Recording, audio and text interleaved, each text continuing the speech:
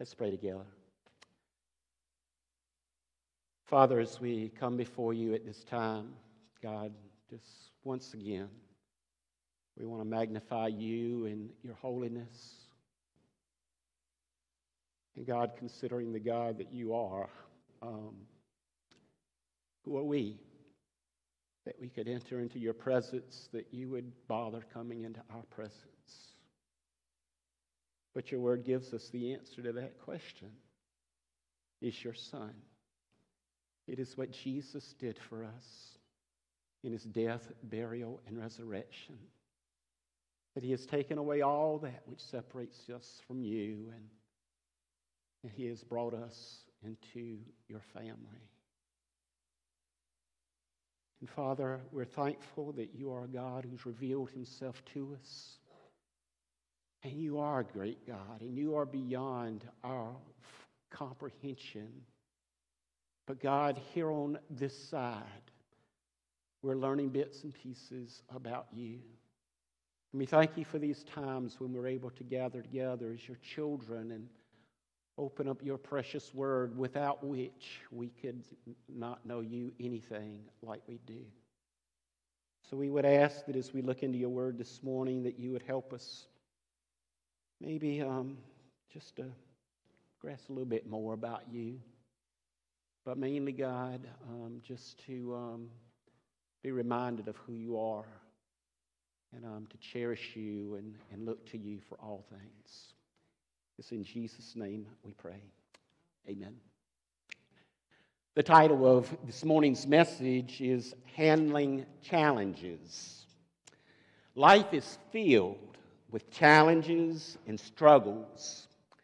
Sometimes challenges are new opportunities. Sometimes they are hardships to bear, and they come in many shapes and forms.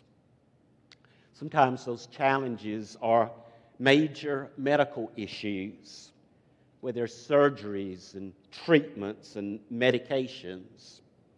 Raising children is a challenge, amen? Amen. You know, and most of the time with people, it is your own children. But sometimes for others, it's grandchildren, nephews, and nieces. And maybe this morning, you're a single parent, and that comes with its own unique challenges. Work has its challenges, the responsibilities, the relationships with people there can be very challenging. Some struggle with addictions. There are challenges in standing for Christ on secular college campuses or maybe a worldly work environment. And the list can go on and on with challenges that we face in our lives. Well, this morning we are beginning a new series from the book of Joshua. And I believe that Joshua contains wisdom for dealing with these challenging times. So if you have your Bible, I would encourage you to turn to the first chapter of Joshua. We're going to be looking at verses 1 through 9 this morning. Most of the verses that we'll be using are up on the screen. Some are not, though. And so you may need your Bible if you want to check up on the preacher. And you always want to check up on a preacher, you know, to make sure that what he is saying is true to the Word of God. Joshua chapter 1, beginning with verse 1, I'm reading from the New American Standard Version. It reads, "Now it came about after the death of Moses, the servant of the Lord, that the Lord spoke to Joshua, the son of Nun, Moses' servant, saying, 'Moses, my servant, is dead. Now therefore arise, cross this Jordan and all this people to the land which I am giving to them, the sons of Israel. Every place on which the sole of your foot treads, I have given it to you, just as I spoke to Moses.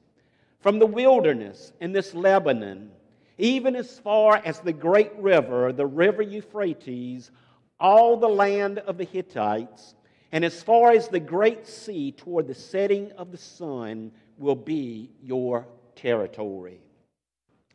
For me, verse 2 is a 2x4 between the eyes. Moses is dead. Moses was special.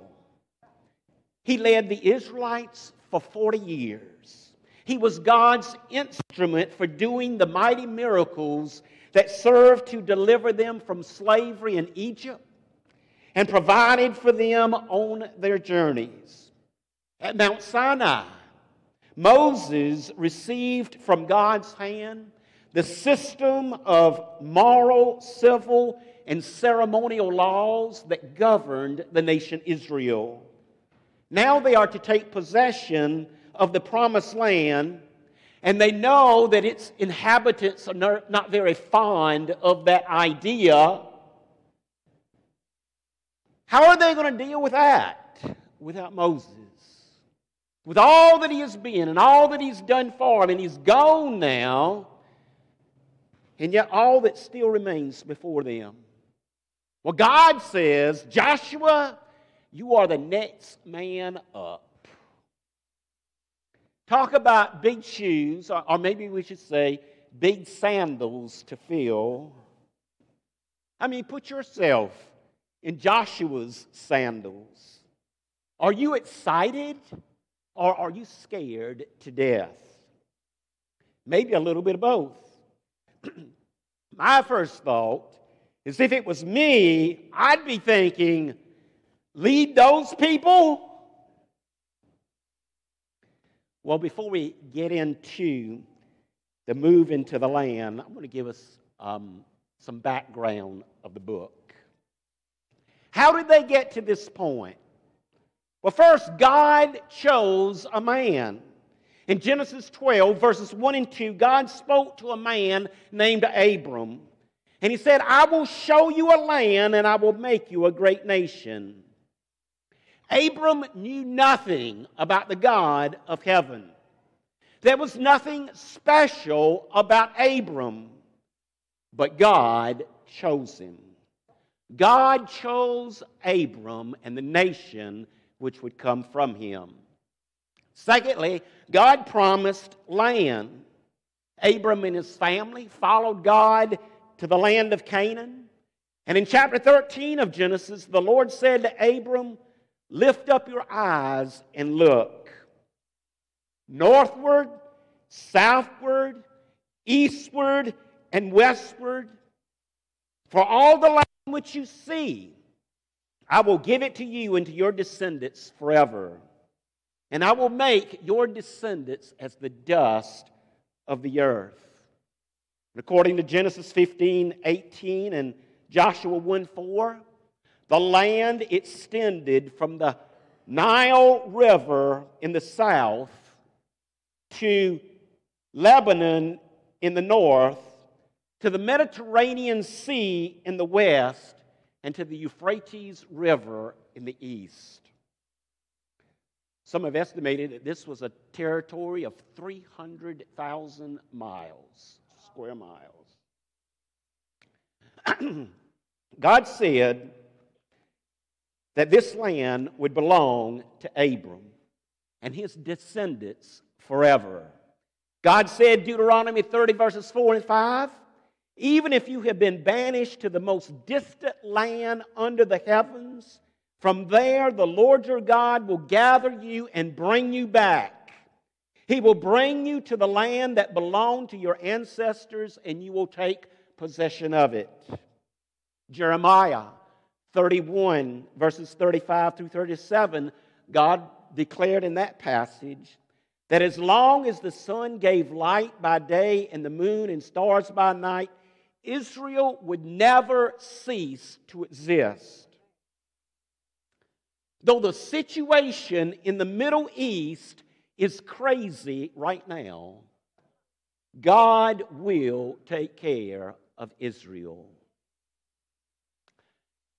God promised him, chose Abram, said, I'm going to give you this land. God meant what he said. In Genesis 15:9, God told Abram to bring several animals, to cut them in half, and to lay the pieces opposite one another. Then God gave Abram a dream. And in his dream, Abram saw a smoking oven and a flaming torch, which he recognized as being God. And God passed between those animal pieces that had been laid out earlier. In that day, two parties used this ceremony to signify their commitment to the covenant they made with one another. And both of them passed between the pieces, each one of them saying to the other, by that act, that I am committed to this covenant that I have made with you. But in this case, in his dream, God alone passed between the animal pieces. Not Israel, not a representative of Israel, only God. God was saying by that He would make Abram a great nation and give the nation land regardless of what Abram and the nation of Israel would do or not do. God was making an unconditional guarantee. God meant what He said. Number 4, God in the background we're looking at, God overcame man's sinfulness. At Kadesh Barnea, 12 spies entered the promised land. 40 days later, they reported that the land was fruitful and very rich. But 10 of the spies said that the occupants were too strong for the Israelites to defeat. Joshua and Caleb, the other 2 spies, responded, God will enable us to take this land. Well, the people sided with the majority. The majority is not always right. But they sided with the majority and they refused to follow the Lord. And God judged them. And every adult had to wander in the wilderness for 40 years until they died. Every adult except Joshua and Caleb. By the end of the book of Deuteronomy, God has brought them to the entrance of the land again. And God directed at that time a transition of leadership. God would not allow Moses to enter the promised land because he had disobeyed God at Meribah. Moses died, never having entered the promised land. And he was buried on Mount Nebo on the outskirts of the promised land. God made Joshua to be Moses' successor. Joshua had been Moses' right-hand man from the beginning. He saw God's power displayed on many occasions. He had led Israel's military in battle against the Amalekites shortly after they left Egypt. He was with Moses on Mount Sinai. At Kadesh Barnea, he had demonstrated faith in God. And now God calls him to be the leader of the nation. He and the people have mourned Moses' death for a period of time, and now God says, get up and lead this people across the Jordan. How was Joshua to do this? Short answer, with God. With God's help. God is sovereign. God has been in control from the beginning to this point, calling Abraham, leading them through the journey, carrying them to Mount Sinai, and all the rest. God has been there, and God is still there. He will bring His will to pass. But God's sovereignty does not exclude man's responsibility. Philippians 1:6, for example, says, the God who began a good work in you will complete that work. He is sovereign. But the very next chapter in Philippians says, you are to work out your salvation with fear and trembling. God will do, God will work, but Joshua has responsibilities.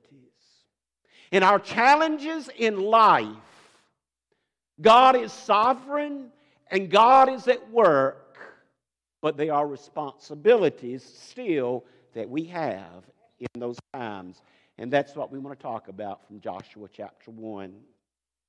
The first responsibility that we have, is to trust God's promises. God said to Joshua, I have given you the land. Verse 3, I have given you every place on which the sole of your foot treads. Kind of interesting to me that it is past tense. I have given it to you. It's as good as done. Promise, though, I'll give you the land. Second promise, I will give you victory over the enemy. And that promise did apply to the future. No man will be able to stand before you all the days of your life. God gave them the land and the victory when He swore to the fathers. He promised Abram. He also promised Isaac and Jacob, it is coming to you. The land is going to be yours. You're going to overcome those people that are in that land. And I will be with you was the third promise. That's kind of like for past, present, and future. God is always with His people. Verse 5, He said, just as I have been with Moses, I will be with you. And I will not fail you or forsake you. The promises that God made to Joshua. Joshua, you need to trust my promises. What are some promises that He has made to you as you find yourself in the midst of your particular challenge? I've got Philippians 4, verse 13. Anybody know what Philippians 4:13 says?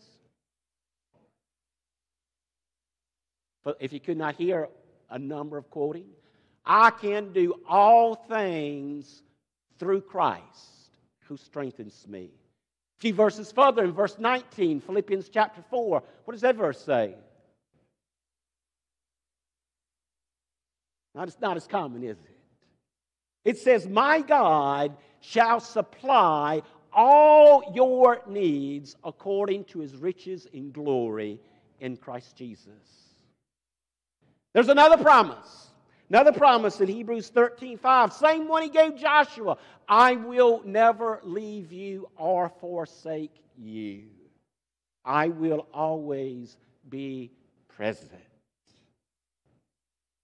Do you trust God? Second question, do you worry? You know, full trust and worry is mutually exclusive. If our trust and our faith was 100%, there wouldn't be any worry. But, granted, it's not for any of us. But Philippians 4, verses 6 and 7 speaks to that. It says, be anxious for nothing, but in everything by prayer and supplication with thanksgiving let your requests be made known to God. And the peace of God, which surpasses all comprehension, shall guard your hearts and your minds in Christ Jesus. Isn't it interesting? You're praying. What are you praying about? Well, obviously, I've got something that I'm concerned about, and I'm praying to God. But then when he's praying with thanksgiving that God, he knows God is at work in this particular situation. And God is going to work things out. But I got a question. Where does faith come from? Where does trust in someone come from? I believe that trust is built upon relationship. whether it be with people or whether it be with God, the level of our trust oftentimes is directly proportional to the level of relationship that we have with them. There are some people you wouldn't trust with a nickel. And there are other people that you would trust with your life. And the difference is the relationship that you have with those people. You know this one's not trustworthy, but you know that this one is, and you've established that relationship. And we should trust God with all things, but do we have the relationship with Him that brings us to that point of surrendering all to Him? So what we need to be concerned about is strengthening that relationship with God. How do we go about that? I find it interesting here that God gives a second, and I call it a promise also. It's a command, but I think it also has promise within it. God says to Joshua, be strong and courageous. 3 times this commandment, this promise, is repeated. That tells me it's got to be important. Verse 6, verse 7, and verse 9, we find these words spoken. But how's it a promise also? Well, first off, be strong. Be strong. As I did some study of this word, this Hebrew word is translated strong, but it also carries the idea of binding fast to, of holding to. When he says be strong, he's talking about binding yourself to another, holding fast to another. And that other, obviously, is the Lord. The meaning of this word is pictured in Ecclesiastes 4:12, which says if one can overpower him who is alone, 2 can resist him. A cord of 3 strands is not quickly torn apart. In other words, strength comes from togetherness, from binding ourselves to the Lord, of entwining our lives with the Lord. How deep is your relationship with the Lord? The depth of that relationship determines the strength of your faith in going forward. Be strong. Be strong. Secondly, be courageous. Wilson's Old Testament word studies states that when combined with the previous word, strong, this word denotes fearlessness and a resolute mind. No fear, but firmly resolved in moving forward regardless of the circumstances. James 1:6 says it is the relationship of faith that keeps one from being driven and tossed by the winds of this life. Maybe you've heard the saying, no God, no peace. No God, no peace. There you go. But I've got no God, no fear. No God, no fear. Okay? The great reformer, Martin Luther, suffered with depressive episodes through most of his adult life. One time, when he was feeling very defeated by life, his wife, Catherine, dressed up in widow's garb and began to mourn deeply. When Luther asked her why she was crying so, she told him that she mourned because she had gathered from his behavior that God must have died. Luther smiled. He got the message. His faith returned, trusted the Lord. Joshua knew the Lord, but he needed to know the Lord more deeply, just as many of us, most of us, maybe all of us, know the Lord, but we need to know Him more deeply. How do we get to know the Lord more deeply that in turn would strengthen our faith? Third point, value God's Word. Value His Word. You know, Romans 10:17 says that faith comes by hearing, and hearing by the Word of God. Now, granted, that particular verse applies to unbelievers, but I believe in another sense it applies to believers also. Joshua was to do three things in regards to the Scripture. Verses 7 through 8. He was to talk about it. The law was not to depart from his mouth. Verse 8. He was to think about it. He was to meditate on it day and night. Verse 8. He was to obey it, to do according to everything written in it. Verse 8. The psalmist declared in Psalms chapter 1, verse 2 and 3, "Blessed is the man whose delight is in the law of the Lord, and in His law he meditates day and night. And he will be like a tree firmly planted by streams of water, which yields its fruit in its season. And in whatever he does, he prospers." Joshua was faced with an enemy that would do all that he could to destroy Joshua and his people. And yet God doesn't talk to Joshua about military tactics, about battle strategies. He doesn't start by giving him a plan of attack. Instead, God talked to Joshua about his heart.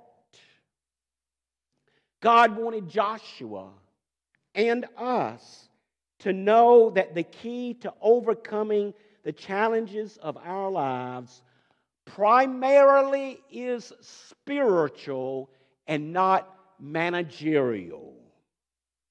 The strength for overcoming is the Lord who is revealed in the Word of God. So, how do we receive God's Word into our lives? There's an acrostic that I was exposed to that I believe answers this question. The psalmist said, "Thy word I have hid in my heart that I might not sin against you." 5 ways that we can receive God's Word into our lives. The H stands for hear, which is what you're doing this morning. You're hearing God's Word. You're listening to God's Word. The E is examine God's Word, or you could say it's the same thing as reading God's Word. It's the surface reading of God's Word. The A stands for analyze God's Word, to study God's Word, which is going deeper than simply reading God's Word. There is the R stands for remember the Word, to memorize the Word. Now hear me in this. Most of you here this morning are a good bit younger than I am. I want you to know that your best chance of memorizing God's Word is in the time of your life right now. You need to start your children right now in memorizing God's Word. Because the time is going to come when you discover that I am forgetting more than I'm learning. It's just the brain. It's just these corrupt bodies that we have. Hide God's Word in your heart. Memorize God's Word. And then after you do that, the T stands for think upon God's Word. To meditate upon God's Word. To think about it, to let it run over and over through your mind. H-E-A-R-T. Meditate on God's Word. You can meditate on what you hear. You can meditate on what you read. You can meditate on what you analyze, you can meditate on what you... Get my breath here. Good. Got that breath. Very good. Yes. Now, if that's H-E-A-R-T within the palm of the hand is written, apply the word. You receive the word into your mind, then you've got to apply it. You've got to put it into practice. And God told Joshua that was what he needed to do in Joshua 1:7. Be careful to do all the laws which Moses commanded you. Did you hear that?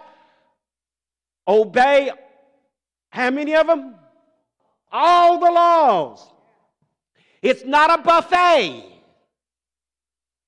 where you choose what to obey and leave the rest. He tells Joshua, he says, do not turn to the right or to the left. That means it's a straight line to walk. It's not the Blue Ridge Parkway. It's a straight line. You know why it's a straight line?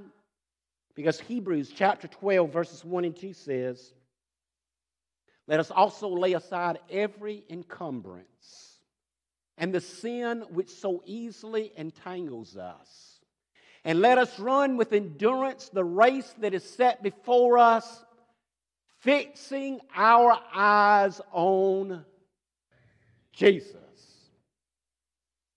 If you're in a race and Jesus is the finish line, you run and you run straight. You don't veer to the right or to the left. You run straight to Jesus.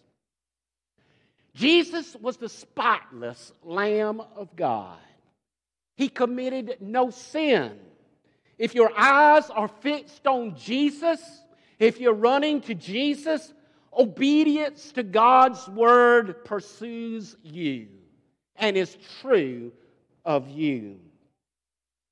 During the 4 years I spent at Columbia Bible College, Columbia International now, I sat through chapel daily, every day of the week. During that time, I heard many messages. I only remember one of those today. The number one sermon I heard in those 4 years was based on the words of Mary at the wedding of Cana, when she said to the servants, whatever he says, do it. The essence of what that preacher was saying was that some go to church with the hope that the preacher will say something that they didn't already know. Others want to hear something that's going to move them emotionally. There are others who go to all kinds of conferences looking for something new. There's nothing wrong with any of those things. But what really matters, and what godly Christians we would be, if we just did what we already know. How about you? Are you doing all you are called to do? Are you doing all that you know to be God's will for your life? Now think about it. What about the heartaches that would be avoided if we obeyed God's commands regarding sexual morality? Wouldn't that eliminate a lot of heartache? What if we followed His counsel regarding telling the truth always? What if we forgave people instead of carrying around hurt feelings for weeks, months, and even years? What if we submitted to authority instead of rebelling against those God has put in place? What if we look to God rather than our credit card to make decisions about our spending? What if we became more passionate about character issues than external things? It has been said that this book will keep you from sin, or sin will keep you from this book. Because this is the book that makes all the difference. Because this book is a revelation of God and His will for our lives. This book is what will enable our faith to grow stronger in God, to better deal with the challenges which come our way. So the question this morning for us is, where are you in the challenges of your life? Are you standing on the promises? Many of the promises in God's Word now are just for God's children. If you are not one of God's children, I can think of some promises that apply to you. And one of them is Romans 10:9. It says, if you confess with your mouth Jesus as Lord and believe in your heart that God has raised Him from the dead, you shall be saved.